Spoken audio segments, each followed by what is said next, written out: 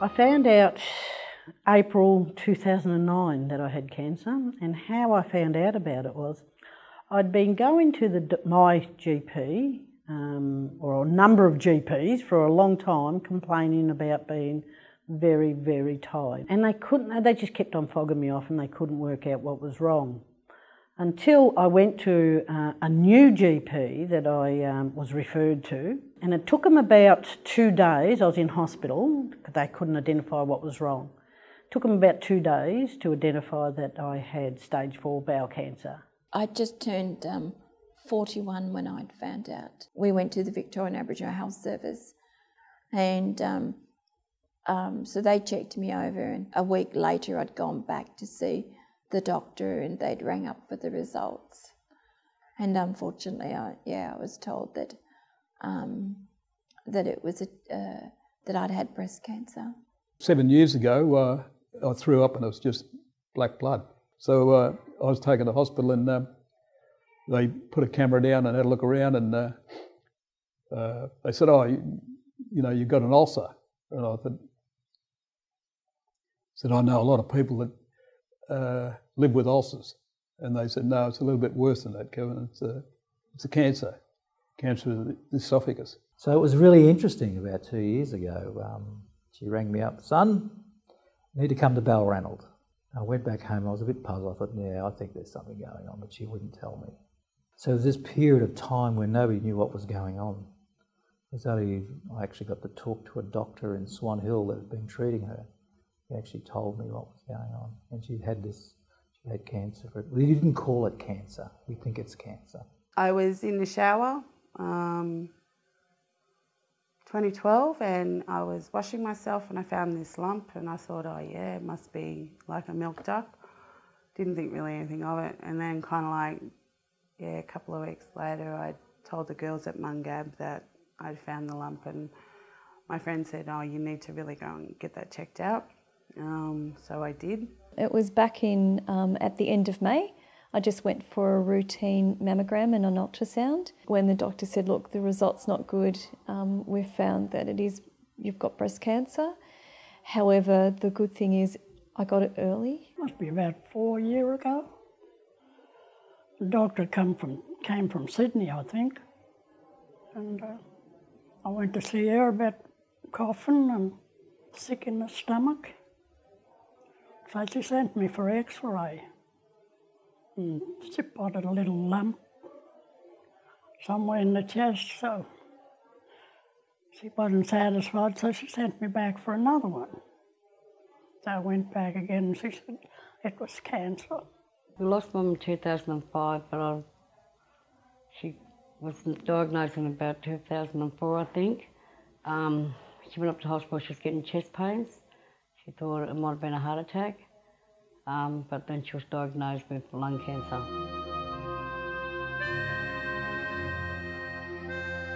It was really hard to take, because you automatically think, I'm going to die. I'm not going to survive this, I'm dead. And I started to think like that. At the time, you just don't know what to think or feel. You know, you don't know whether you're going to survive it or whether you're not going to. I did contemplate suicide for a very short time, but it didn't last. But my wife was been the power person behind me, I guess. So she thought she was going to be fine. She talked it up, as she always does, my mother. And she said, "Look, I'll be fine." From going from that in June to passing away in November was pretty quick. I swore at her because it was a way that, you know, they don't have the capacity to have empathy. They just blurt it out. Never heard of it before. Like in the olden days, didn't hear anything about cancer. I used to live off the land. No one had cancer then. Well, we're getting these diseases now because we're growing older. At that time, I wasn't quite sure what my journey was going to be, but I felt really out of control of things, and Never thought it'd be like it is now. It's a terrible thing to have. lose weight and everything, can't eat properly, can't sleep properly. I was very close to my mother. It took a big impact on myself and my kids and my sister.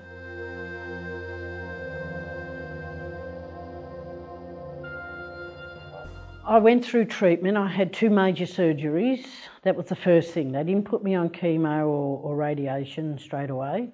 They said, we really have to go in and take the tumour out. So I had 2 major operations, one on the bowel, they did that first, and then they did the liver. And that's when they went in to do the liver, that's when they discovered a little bit of it had gone to my diaphragm, so they cut that out at the same time. My fight was for my daughter, for myself second, but my fight was for my daughter. So I'd wake up every day, just saying, I have to do this, because I'm the only parent she has. And I'm not ready to leave her, let alone wasn't ready for myself to give up. I went into hospital weighing 74 kilos, pretty strong fella, and I arms on me like that, and I came home wringing wet 6 weeks later, 39 kilos. So it's not a good way to lose weight. It was a pretty hard struggle, that was. I suppose for me was just managing that with my siblings. And they were saying, no, well, see, none of them don't really understand the health industry and how it works. Different segments of the sections of the health industry don't talk to each other very well or pass on information. So that was the frustrating part. I remember my mother was in the hospital and she was in enormous pain in Bendigo, and they were still running a whole bunch of tests, but they wouldn't do anything for the pain. It was ridiculous. But she was a great one. She could pump herself up to look good and sound good when somebody was visiting. And she would look like that, and then she'd fall in a heap when you all went away. So I think for the job for me was that talking to my siblings, and they were saying, no, she said she'll be home for Christmas. I said, you don't understand how quick this stuff works. She could be here tomorrow, but she could be gone by next week. They couldn't comprehend it. So I went and did my first lot of chemo, and I was sitting at home and I'm thinking, because they told me that the hair would just basically start falling out. I'm like sitting there, I'm thinking, I know that I wouldn't be able to handle that. So I got my partner's clippers, and my daughter's clipping my hair, and as she was doing it, was crying. And then I was completely bald. And I'm sitting there, my dad was crying and my mum was crying, and I just looked at my daughter and I went, how sexy is this? I embraced it, seriously. I felt sexier than I'd ever felt in my entire life. Going into surgery, I had a really good bloke that was the anaesthetic bloke, and he says, now what can I give you? So he just looked at my face and he said, looks like you've been through hell. And I said, today I have. So I said, I just want this all over and done with. And he says, this is going to give you a little bit of a kick, like having a couple of glasses. I said, well, I don't drink white, so make it red. So it was interesting. But he was the one person that just saw maybe what I was going through that day and just connected. I had it before, and I had a keyhole operation on it. And I was right for, I've got 12 months or more. And then it came back again, on the same side. When she was diagnosed, I went in remission for 7 months while she was having chemotherapy, radiotherapy. I actually used to go to her doctor's appointments with her, and when she had radiotherapy, they took me in and showed me around the room and showed me what the machine was doing and how it worked and that. But I also used to go into the doctors with her. And if Mum couldn't sort of understand what they were saying, well, I used to ask them to break it down.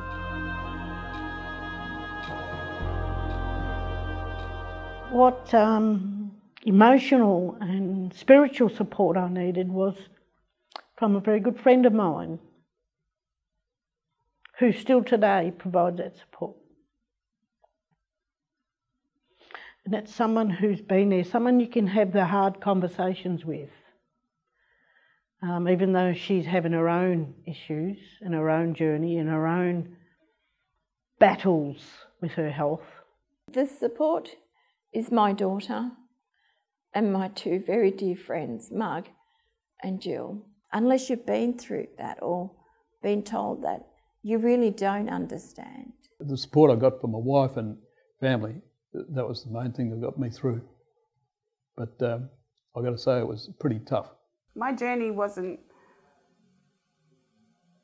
really, really bad, but it wasn't good either. But I do thank the people that I have in my life, because I had angels on earth. And I'm not a religious person, but I spoke to a friend of mine whose husband is, you know, a pastor, and I looked at her and I went, I seriously need you to pray for me, because that's the way it was. And I had that there, and I had Kelly, and I had Auntie Valda, and I had all the people that were there were my angels, and I had my daughter. I suppose you know who you will rely on. Some people may turn their backs, but the people that you think would, I found that I had people that I thought, oh, they'd be saying, oh yeah, all right, but they've been the best support that I've had. You just got to be strong and hold your head up, and be there for the person in general, like the cancer patient themselves. It just, to me, like, I don't like to show them that I'm scared or fearful of them going. So I can just keep strong and just keep going with what you're doing.